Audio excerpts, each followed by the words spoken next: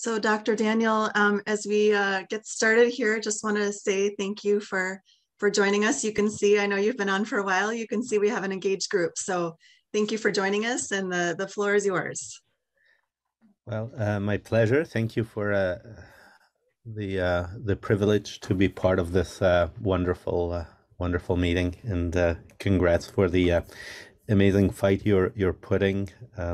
So thank you for what you're doing, and it's a pleasure to share with you today how a multidisciplinary or a team approach is so much better to fight and win over issues like dysphagia and drooling.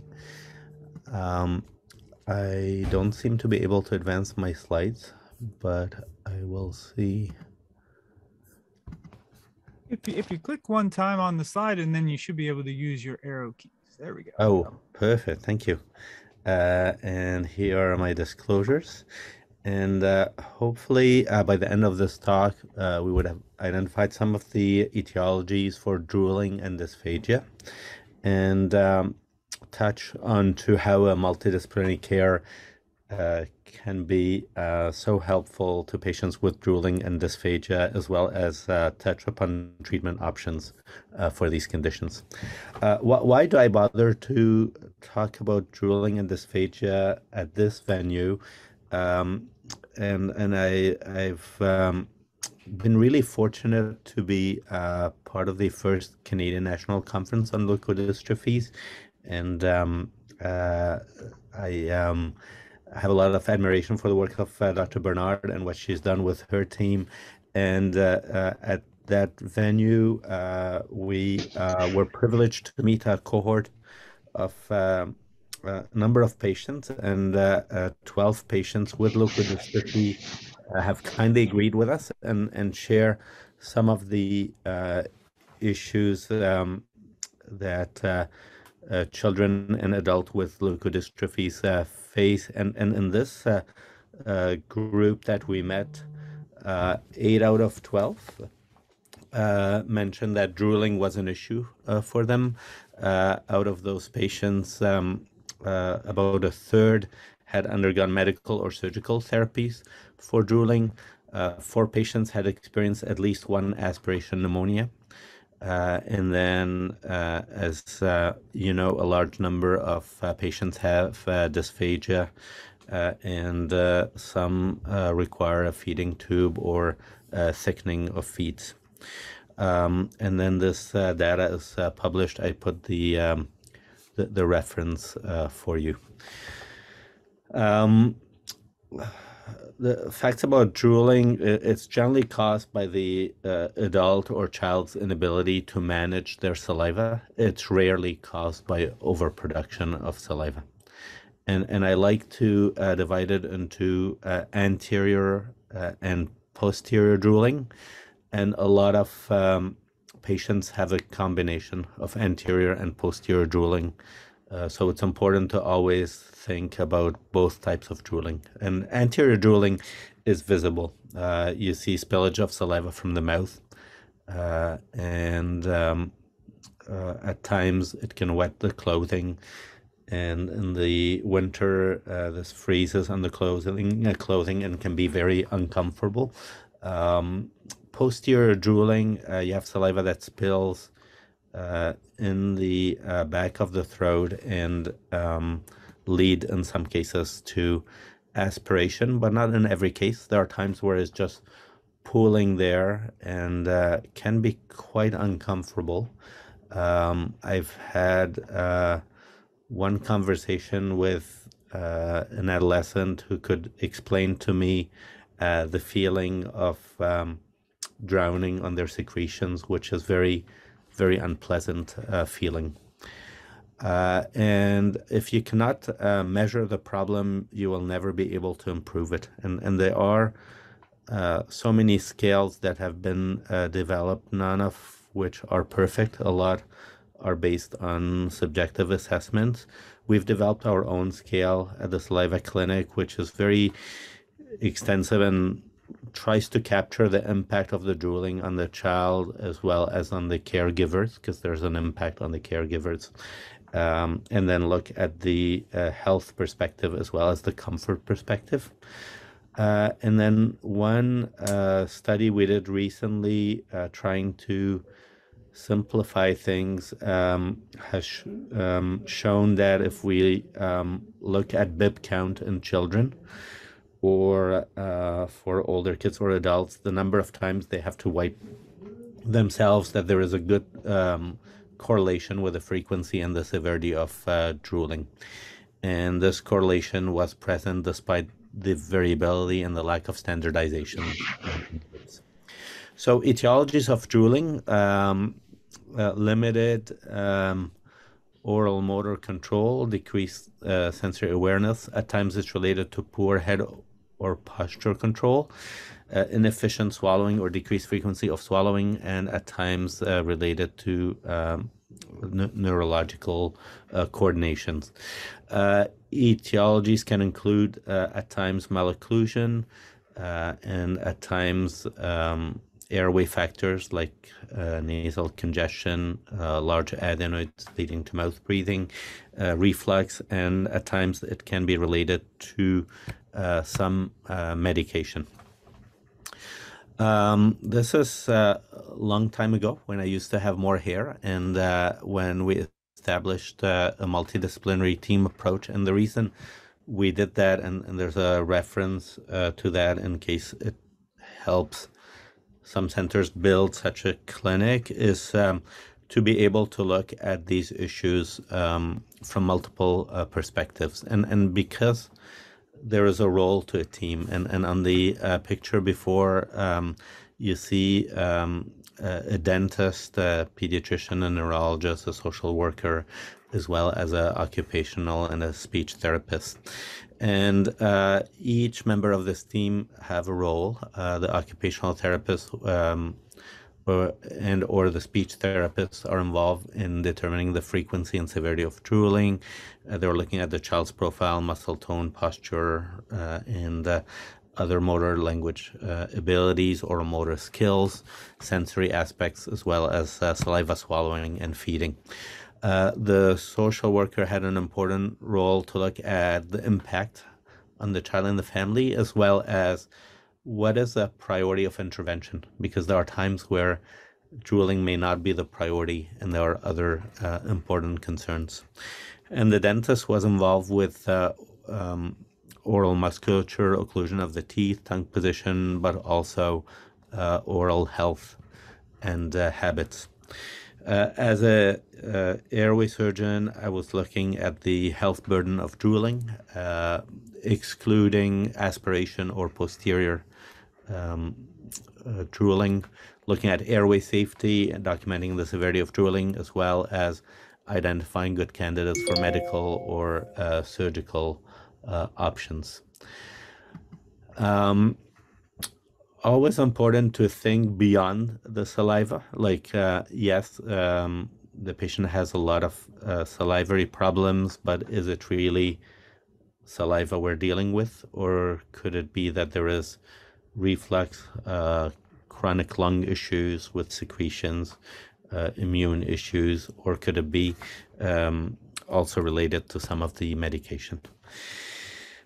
So we've developed at McGill a multidisciplinary approach where it's not only a multidisciplinary team, but also the approach is more comprehensive, where for every child we look at how can we help them not only with medication or surgery, but really with a comprehensive approach, looking at rehab options, medical options, and surgical options. And these options are complementary in a sense that we find sometimes that a combination of options is really the best approach. And with rehab options, it includes correcting situational factors such as posture or positioning issues, oral motor therapy, and at times oral appliances or sensory programs. Medical treatment options I'll get into include anticholinergics or botulinum toxin injections. And surgical options can be divided into two pathways, either diverting the saliva, so it is not pooling, or reducing the quantity of saliva. And then what to consider depends really on what are the factors that contribute to drooling. And I've shared with you that it's multifactorial. What is the impact on the child and their caregiver? What are the needs, priorities, availabilities, and also the rehab prognosis. Rehab options, looking at posture, positioning, head control, oral motor sensory therapy, behavior therapy, and compensatory strategies. And posture, positioning, head control include aligning the body, looking at the shoulder girdle, trunk, pelvis being stable, and also supporting the head. And compensatory strategies can include at times slant board, covering the keyboards or communication devices, because parents report that often these break, and at times using different reminders, or a wristband when appropriate. At times it could be just thinking outside the box with other compensatory strategies like black or patterned clothing, turtleneck, and other strategies. We've shown in one of our studies that there is clearly an impact on the health of the teeth and the oral hygiene and health related to decreasing saliva. So all our children were intervened on decreasing the saliva. We ensure that they have a thorough and good dental follow-up. For the medication, it can be divided into two families: anticholinergic agents, and there are a number of them, and botulinum toxin injections, which now we have a number of options that we can inject to decrease the saliva production. For surgical drooling options, I've talked about two main strategies: either divert the saliva or reduce the saliva. Saliva diversion, we can do it for anterior drooling when the problem is that there is spillage of the saliva in children or adults with aspiration. It's not a good idea because it can make their aspiration worse. So we look at options then to reduce the saliva, such as removing submandibular gland or blocking a duct to decrease the saliva production. In severe posterior drooling, where there is aspiration, and these are very severe cases, many of these adults or children have chronic pulmonary damage or are in intensive care unit with recurrent pneumonias, then we have more invasive options to protect the airway if that is appropriate. What has been shown in a recent review, and there's one message from this slide, is there are many, many surgical options, and that they have a pretty good success rate. So the overall success rate is 80%. It's not 100. It's 80% with a confidence interval of 77 to 85%. In case this can be beneficial to some, this is the saliva management clinic I was referring to, and I put the website because there are some resources there that might be helpful. And then moving on to dysphagia, and I'd like to mention that this problem, not only in leukodystrophy, but in all of the pediatric population, we're seeing that there is an increased prevalence of dysphagia. And same concept as with drooling, we've set a complex dysphagia clinic that includes many specialties: gastroenterologists, surgeon, otolaryngologist, respirologist, pediatrician, nurses, nutritionists, and occupational therapists, and a feeding specialist. And what's the importance of having this multidisciplinary approach is when you come at it from a different professional's perspective is a better identification of the patient's needs rather than a tunnel vision of a single specialty. It allows continuity of family-centered care, access to the health professionals, rather than having families go to 5 different appointments on different days and have physicians communicate through medical records and dictations and notes. Physicians communicate, and health professionals, not only physicians, communicate face-to-face and discuss each case. And so it's convenient to the families, and there is ongoing education, better coordination of care, and definitely increase quality of life and decrease wait time for being seen or procedures. There are different types of dysphagia or difficulty swallowing, and they can be related to various phases of swallow. Some are related to the oral phase, be it absent oral reflexes or neurological reflexes or different coordination issues. It could be related to triggering of the swallow reflex, and at times related to the pharyngeal phase where, as you know, part of the airway intersects with a swallowing pipe, and that puts us at risk for aspiration and choking.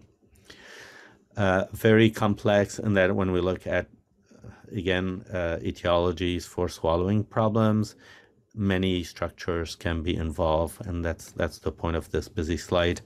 And when there are many problems, there are many solutions. So sometimes it's modifying the fluid, at times modifying the food, at times special feeding equipment, and at times special feeding strategies. And rarely, sometimes even surgical interventions, which I will show quickly. This is a child that had a spasm of the cricopharyngeus that was very tight and preventing food from going down. And what we performed was a laser procedure to cut that muscle and allow for the food to go down by gravity. So to show that in some cases there are other solutions, as long as there's a multidisciplinary approach and thinking outside the box. Okay. Oh, it doesn't want to advance. Let me try.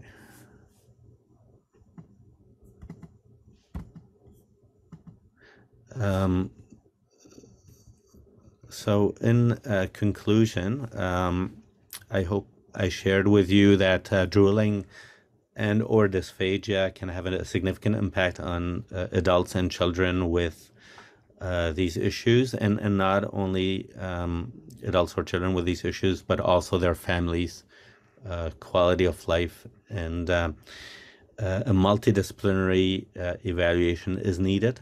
These are issues with complex factors, many factors that contribute to the problem.